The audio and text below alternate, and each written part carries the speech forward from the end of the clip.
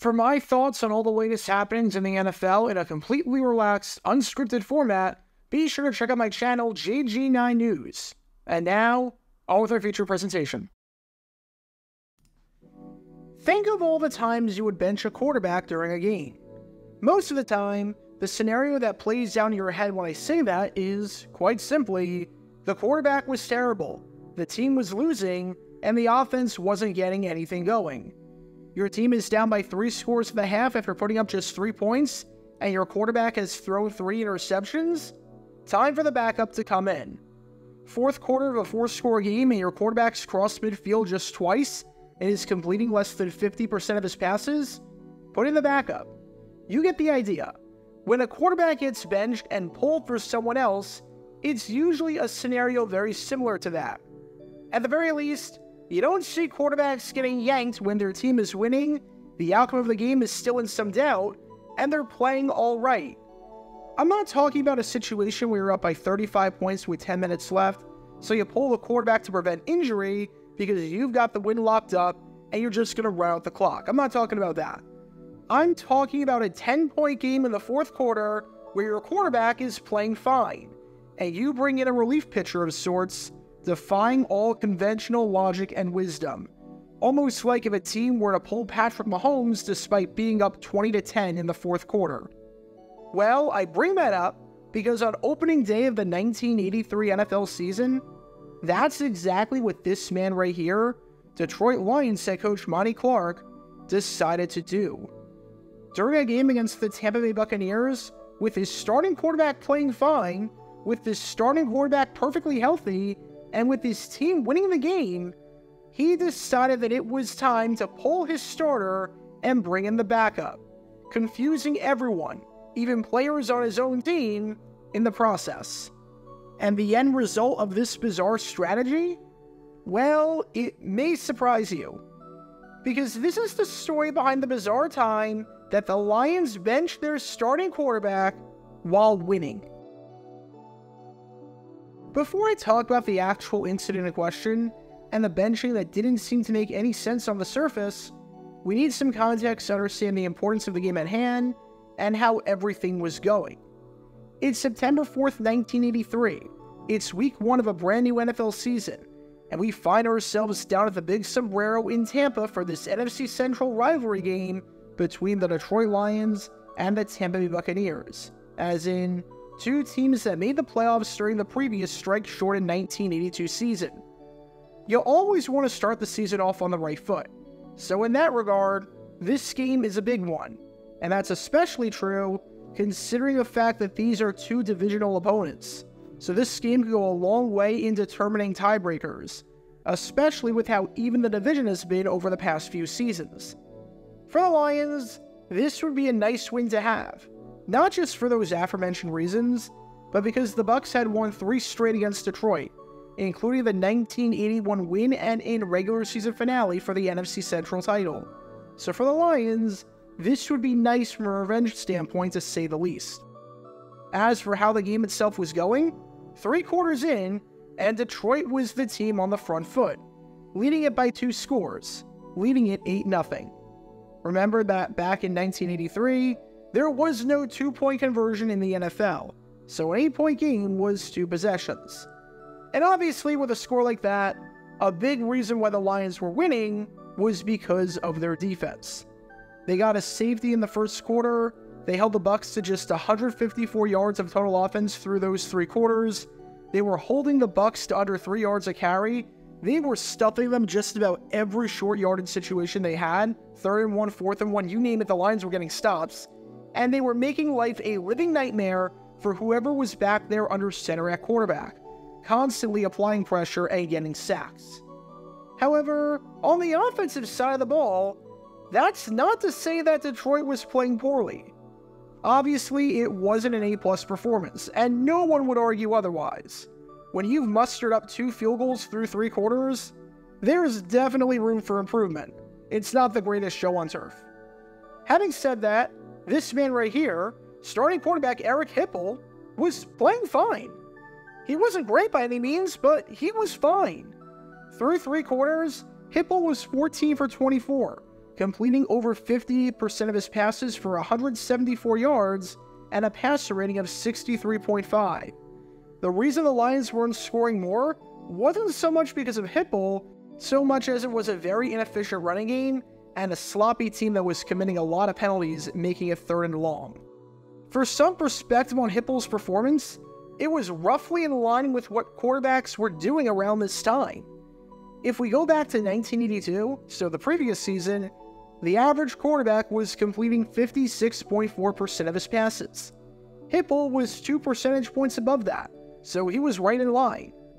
The average quarterback threw for 199 yards per game, or about 49 yards per quarter.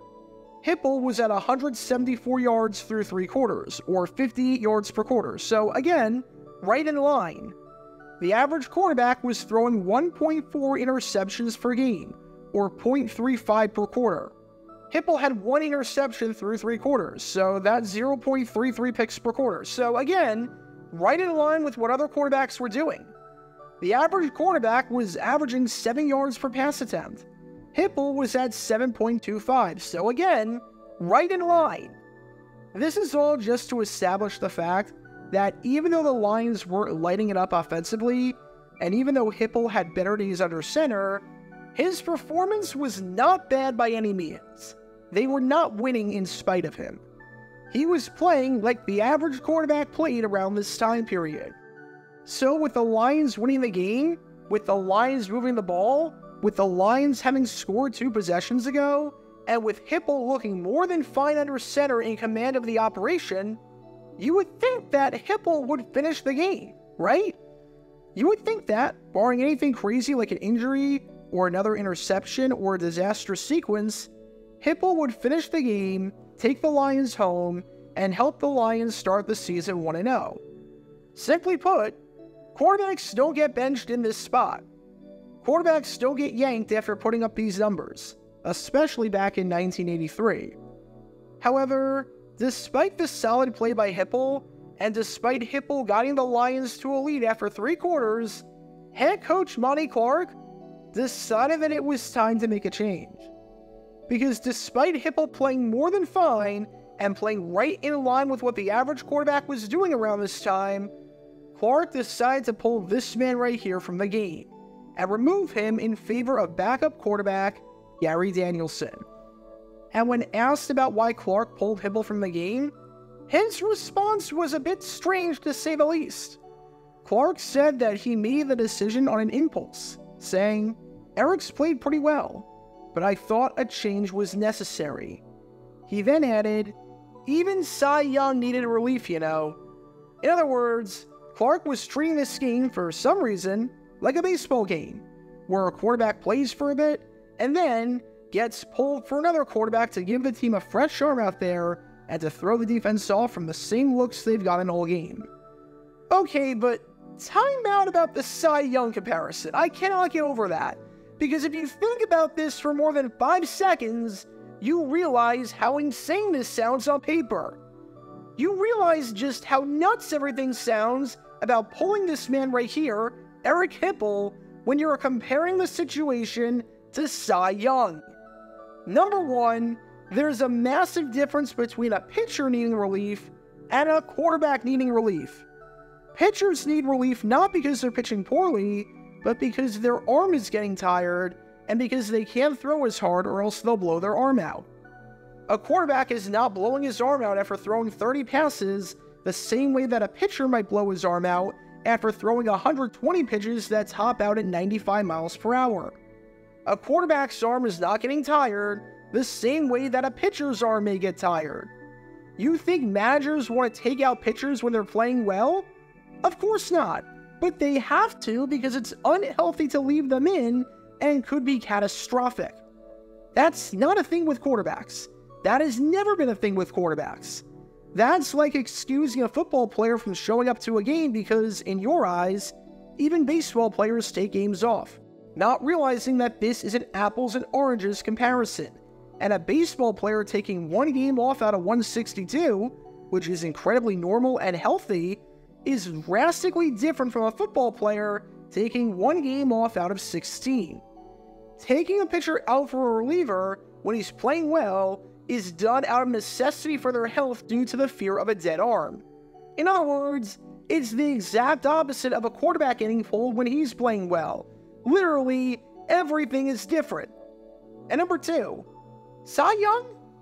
Your comparison was Cy freaking Young? Your comparison to Eric Hipple and pulling this guy right here that you've been watching this whole time mid-game for Gary Danielson was to compare him to arguably the greatest pitcher of all time and a guy who was notorious for throwing complete games? Young threw 749 complete games in his career. He did not get yanked. He did not get pulled. His 749 complete games will forever be a record, as no one else is even in the same stratosphere as him. For some perspective, the top player in complete games who is active today is Justin Verlander, who has 26. Cy Young has 749.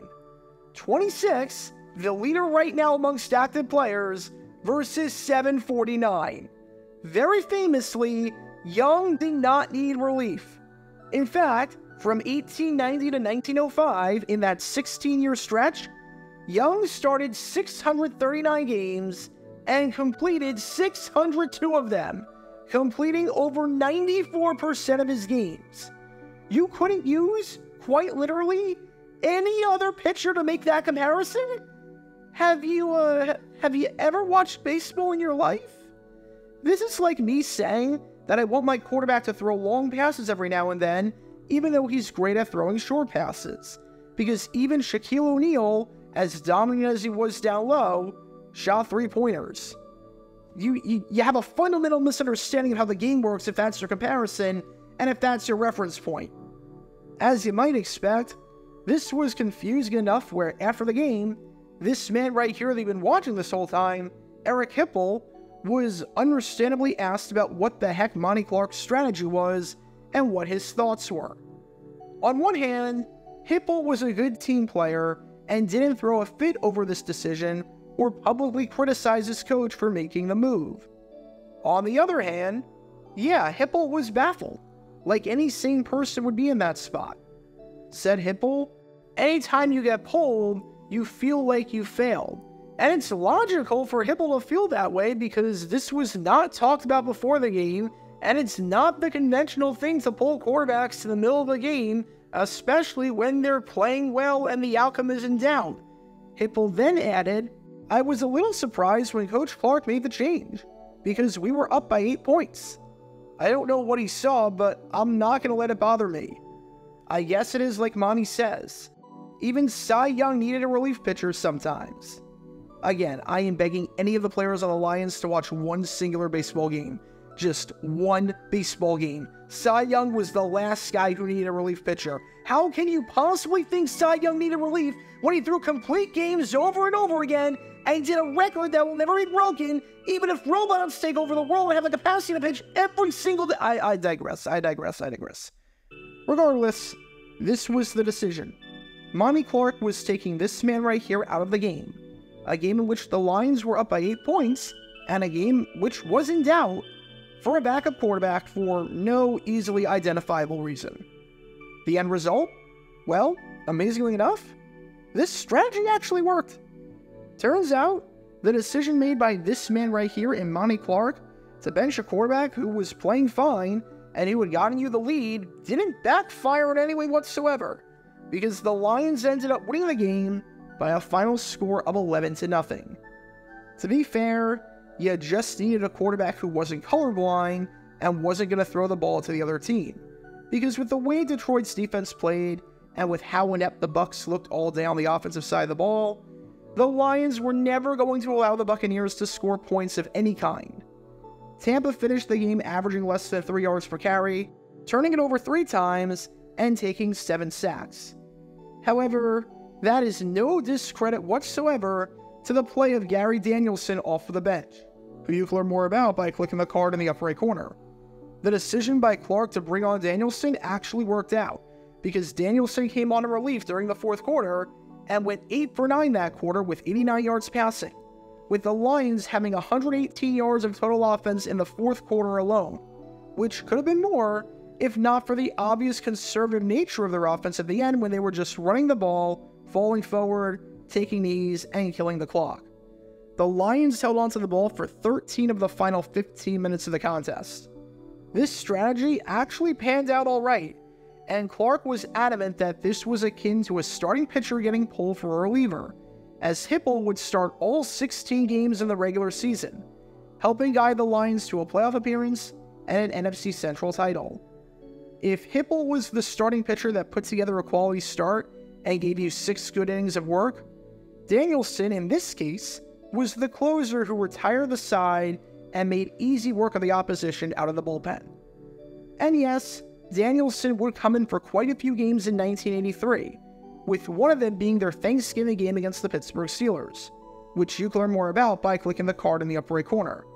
But every time that Danielson came in, it was either with the Lions holding on to a commanding lead, or with Hipple playing like garbage, or the Lions losing and needing a spark.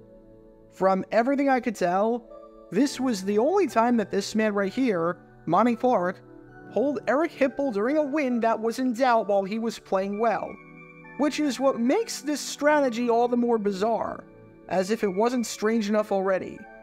Again, this is something that you don't see coaches do. Heck, like I said before, Clark even admitted that even though Hipple was playing well, he made this decision entirely off of an impulse, with the thought being, what if we treat this like a baseball game?